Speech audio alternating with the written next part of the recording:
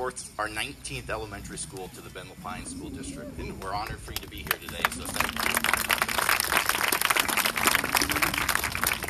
you. This day of celebration, it's obvious, could not happen without many people, and so if you could bear with me, I'm going to provide as many thanks as I can in terms of all the people who've supported our district in the past, and specifically with our 2017 bond.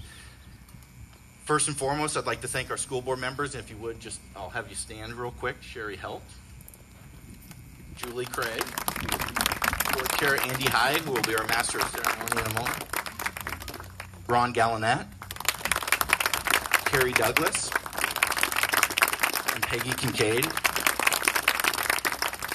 Their work is truly remarkable in terms of their unwavering dedication to our students, and with that, I'm greatly appreciative to be able to partner with them for the outcomes that we get to do every day on behalf of the students we serve. In addition to that, I'd like to thank a few other public officials here who are champions for our schools and students. I believe that everyone that's on the list is here, and if not, we'd still like to recognize them for their partnerships. Sheriff Shane Nelson.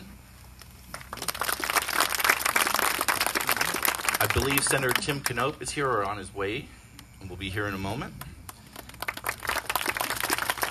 BEA President Janelle Rebick. And Captain Paul Kansky for Chief Porter. Ben, please. In addition to those public figures, really would like to thank Vicki and Kendall Brownrigg, the original landowners of this site. We appreciate your partnership and commitment, which will enable all of us to build this school, which will serve children for generations. So if we could recognize the Brownriggs, and if we could stand,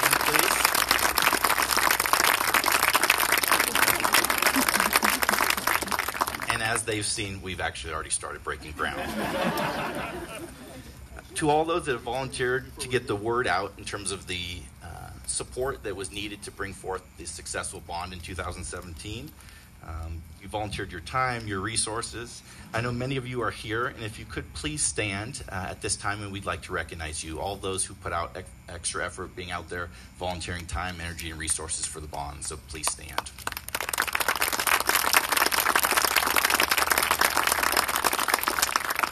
We'd like to thank the voters of obviously Ben, Sun River, and Lapine for their unbelievable support. In fact, we had almost 60% support for the 2017 bond. And that work is based on a long legacy of great people and great leaders in this community stepping forth on behalf of our students. The 2017 bond not only brings forth this elementary school, but a new high school in Southeast Bend and up to 150 other projects across the district. And we're extremely grateful for that on behalf of the students we serve. This is needed, and it's needed really in this location as more than half of our current elementary schools are at or over capacity. And we're just very fortunate, again, for the partnerships that have provided this location to serve our students and help us to balance enrollment across all the schools that we serve. We are, in fact, growing on average by 300 students a year for the last 30 years. That's almost half of an elementary school worth of students. So this is critical to keep the great education opportunities in front of our students. In addition to that, I'd like to thank all of our staff members, parents, and community members for their support today and into the future. And I would like to offer a special thanks to the students who are sitting around the outsides, who we're going to hear their amazing performance here in a few minutes. We want to thank you for not only brightening this event with your music, but most importantly, for your presence to serve another purpose and to remind us that it's not brick and mortars that really make our schools what they are. It's what's happening inside those buildings. And we'd like to celebrate that with you today, and we hope you will remember this event as the school becomes something that is an icon in our community. So appreciate you being here and the teachers, principals bringing them forth. Our mission is simple, but not easy. We believe it's profound. It's to know each of these students and the other 18,400 or more in our district by their names, by their strengths and their needs, so that ultimately each one of these is prepared for their next steps. This school is a step in that process in delivering on that dream and that reality for these students. We appreciate your attendance here today. And with that, I'll turn it over to Board Chair Andy Hyde.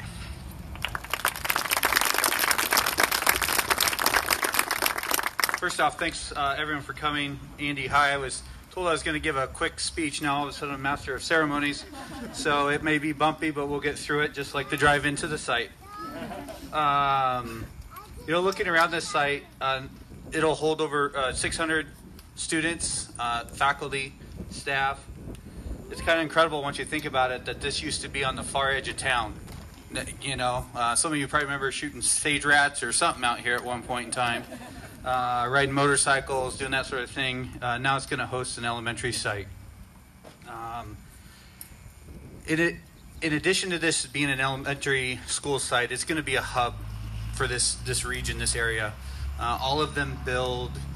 We find now that developers want a school before they build the homes because they know what that community creates. They know what that walkability, having their kids be close to school, to be able to run there after school and do a basketball game or do a soccer game or just to recreate. Some even like to run their dogs. We just ask that you pick up the poop afterwards. This, as you can see, has already got started. There are already dozens of people working here. This school district is the second largest employer in the region, and we're excited to add more of the team coming here and expanding. Our schools continue to grow, not just in size, but also in achievement. For instance, in 2017, the class of 2017 recorded the highest graduation yet. As you've heard in Oregon, that's a big challenge, and we're continuing to face those challenges. I look forward to seeing the first class of this school's elementary students will be achieving when they graduate in the mid-2020s. We should have flying cars by then, I think. Our district's strong reputation means that our schools are driving factors for many folks moving into the region, as I mentioned earlier. I'd like to thank everyone who came out and support this school today and the area. I'd also like to thank my colleagues for their hard work that they do to get there, the campaign chairs, the people that contributed money for this bond campaign. It's not easy to part with your hard-earned money, but when we see this in the fall, next fall, we're going to be really excited about what we see. With that, I'd like to introduce former State Senator Neil Bryant, who I had the fortunate ability to co-chair the last bond campaign with, and since he's retired, he had nothing else to do. He decided to step up and help co-chair this one as well. So with that, I'd like to introduce Neil Bryant.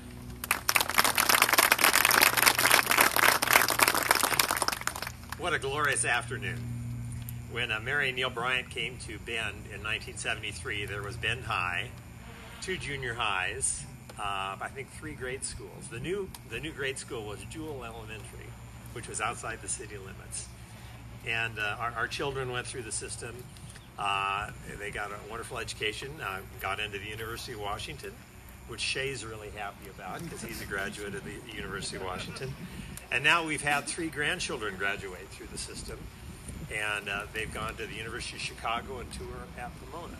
I mention that not only because I like to brag as a grandfather, but because it shows, again, the quality of the education that they can get into those type of schools. In the 1980s, I was chair of the Chamber of Commerce, and we're trying to recruit and retain businesses here. We're in a recession. And one of the biggest drawbacks was that the new businesses said, we don't like your K-12 system. We don't think it's very good. And what a different attitude now. People come here because of our educational system. And part of that is because we've built so many wonderful schools in the last 20 years, 10. We haven't had a failed bond since 1996. For an elementary school opening for teachers right now, there are 100 applicants. So the teachers, good teachers, want to come here too. And that's based all on this educational system that we've developed here, and it includes COCC and OUS Cascades. It's also important to the economy. The jobs it creates. It used to be a multiplier effect of $3.5 of every construction job in this type of work would be turned in the community. And so that creates living wages, more than living wages, and hopefully happy workers who want to stay here. And with the schools and their improvements, it also keeps our kids here. They return after they graduate. And that's a strong strength that every community needs. So this bond, $268 million. And when Shay told me that was, and Brad, that was what they were looking at, something under $300 million, I said, we'll make it well under $300 million, since we were going to chair the campaign. But it passed. approximately 60% of the voters.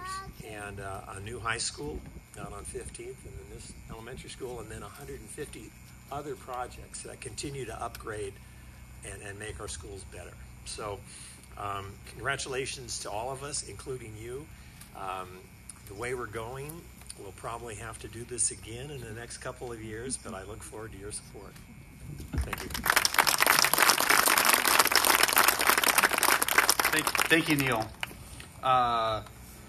Wanted to recognize the mayor just got here, Mayor Casey Rhodes. He was observing the street construction, making sure it's the code.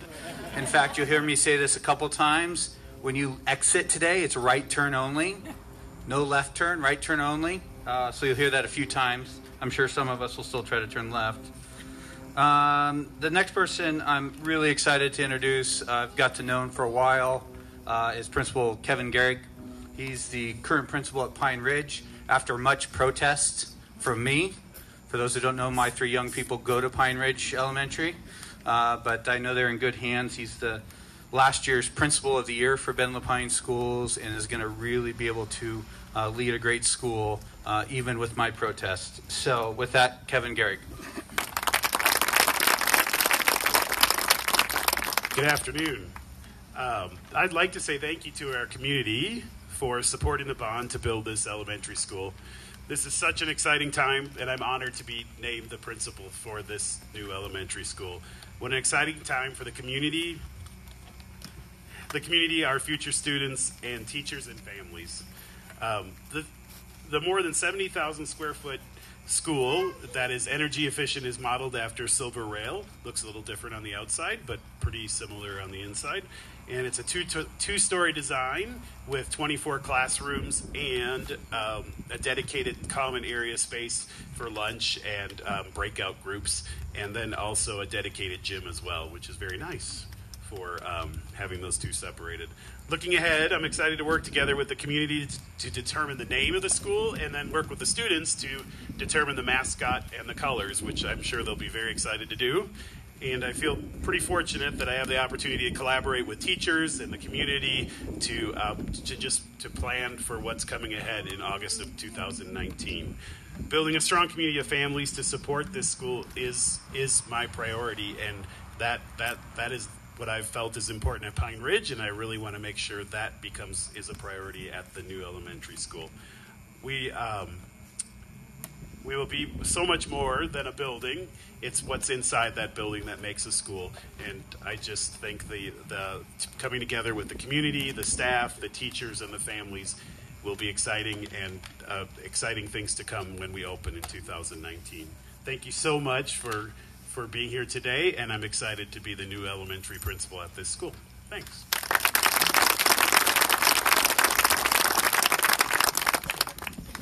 Thanks, Kevin. The next 2 people I'm really excited to introduce, Michelle Emery and Christy McLeod, who Michelle is the other co-chair, and having worked with Neil, I know how much more work she did than Neil. And then Christy gets everything that Michelle and Neil don't want to do as the marketing coordinator. So with that, I'd like to introduce Michelle and Christy.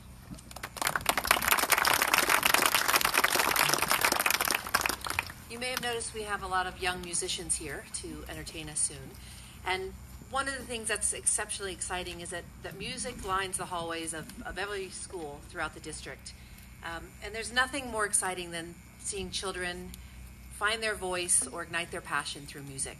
And music education has been proven to help kids stay in school longer, to help them develop critical thinking skills, to work better as a team member, and to continue to thrive in their other subjects that they take. It's how many students figure out how to ride the wave of the bad times and celebrate the good times. And we're excited that Ben Lapine Schools has strong music programs throughout all of their schools. Today we have the High Lakes Elementary School Choir. We have the marimba band and also the orchestra to help celebrate the groundbreaking of the new elementary school. And I want to tell you, give you kind of a background on 2 of the important teachers, music teachers at High Lakes, Miss Ruzika. There you are in the back. She's the school music teacher, and last year she put together the orchestra for the fourth and fifth graders, primarily the fifth graders, correct? Just these fourth graders.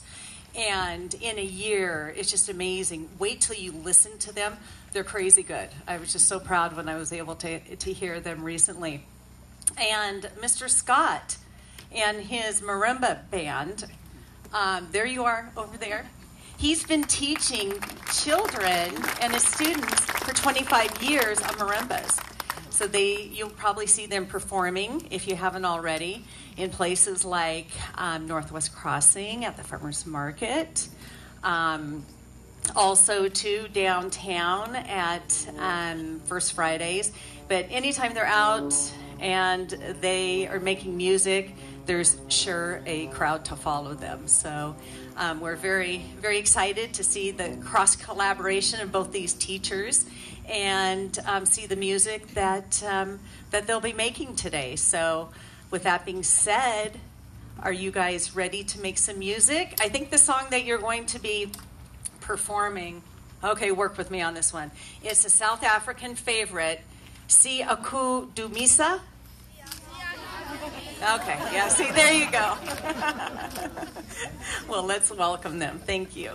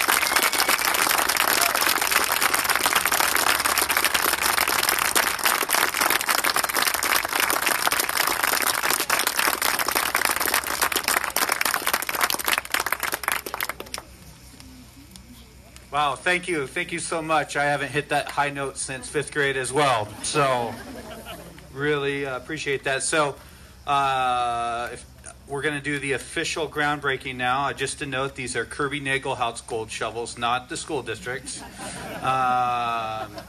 So with that, I'd ask my colleagues and the Corps members and Kevin and Shay to join us up here. If you don't trust your neighbor, you can put on a hard hat.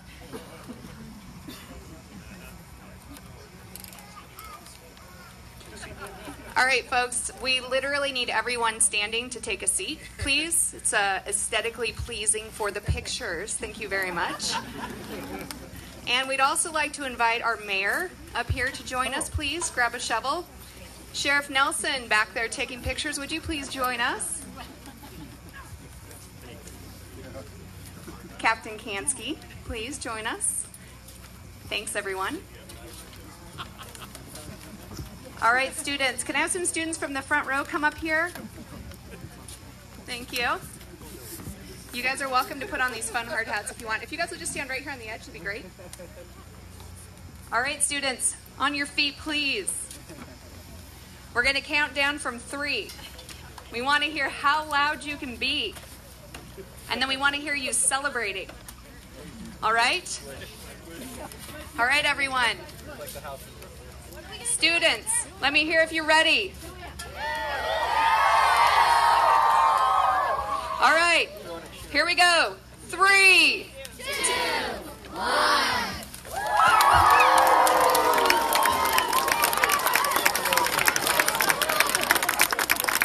Congratulations, Central Oregon. We have just broken ground on your 19th elementary school. Please take a moment to take a look at the pictures in the back. We have some incredible renderings from our architect. Thank you. Big thanks to the folks out here working on the construction site. Can we hear a big thank you for that? And thanks to our nutrition services folks who made some fantastic new school cookies back there. Enjoy, everyone. Have a great day.